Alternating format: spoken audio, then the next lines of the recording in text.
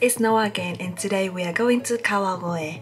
First, we're gonna drop by a kimono rental shop called VASARA. You can choose from a variety of kimono styles, from traditional to high-class designs. Tips for matching obi with kimono. Match an obi of the same color as one of the colors in the kimono, or express contrast with symmetrical colors. The staff gave me a thin camisole as an inner garment and also the tapi. So I'm gonna go dress up now. After putting on the kimono, I'll pick a hairstyle and hair accessory so they can style my hair. The first part of Kawagoe that is filled with a ritual atmosphere is this 300-meter long Taisho Roman Yume-dori street. We had to stop to take photos with this full-blooming sakura. The wooden Toki no Kane bell tower is the symbol of Koedo that was built 400 years ago. It rings mechanically 4 times a day at 6 AM, noon, 3 PM, and 6 PM.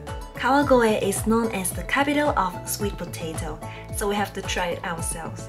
Satsumaimo, as the sweet potato called in Japanese, has a rich texture and a gentle aroma that makes it ideal as a sweet treat during hot summer, so make sure to put it on your bucket list. The most popular lunch option when visiting Kawagoe is unagi, broiled eel over rice, served in a lacquer box. There are many unagi restaurants in the neighborhood serving this local specialty, but trust me, Unagi Hayashiya's version is one of the best. Sometimes you have to line up to get in, but it's definitely worth it. Hayashiya's unagi comes in 2 different sizes, starting from 3,850 yen, and is served with pickles and a clear soup containing some of the eel's innards.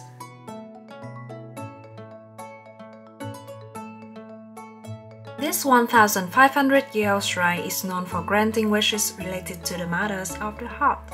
So people come to the shrine for matrimonial happiness, household harmony, and matchmaking.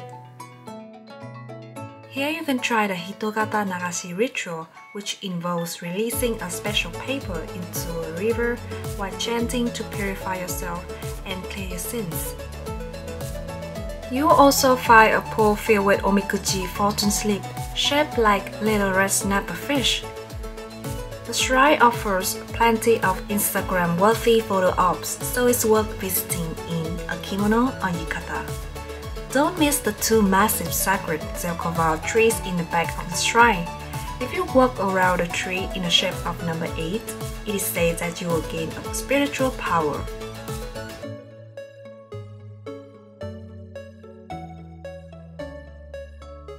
The Ema, small wooden prayer plaques tunnel is also worth seeing. It's a long tunnel filled with the wishes of visitors to the shrine. If you walk a little further, you reach a stream that is lined by cherry blossoms in spring. Until recent years, Shingashi River was mainly locals and off-the-beaten-track tourists who enjoy its splendor, but nowadays, the cherry blossom attract thousands of admirers.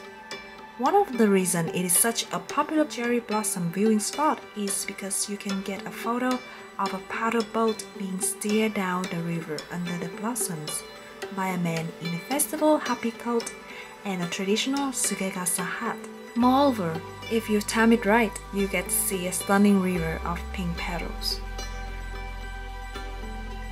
There are approximately 100 mature cherry blossom trees and about 60 young sakura along a 500-meter stretch of the river.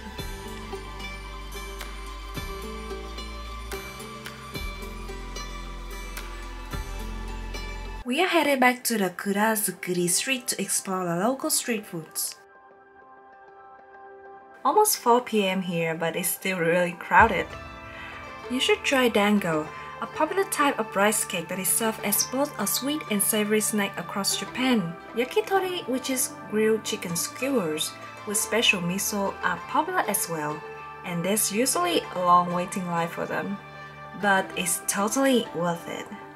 Yakisenbei grilled rice cracker has a crunchy texture and is often coated with a variety of flavorings including mayonnaise, mentaiko, and sweet soyu. If you need a drink, Amazake, which is fermented Japanese rice drink, is a perfect choice. Another must-try is Takosen with freshly baked akashiyaki.